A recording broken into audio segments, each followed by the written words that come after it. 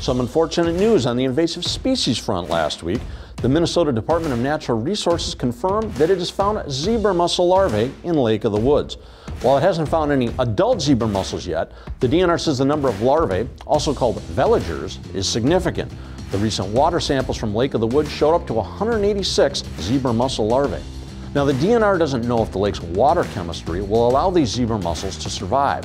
It's possible, according to fisheries biologists, that calcium levels or some other factors might prevent them from spreading in the lake. Still, the agency added the Minnesota portion of this northern border lake to the infested waters list for zebra mussels, so anglers and other lake users should take appropriate steps to avoid spreading them.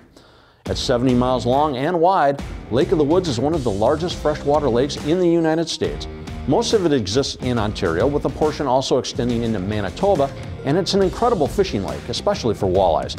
It connects to other important border country lakes and ultimately Lake Winnipeg in Manitoba.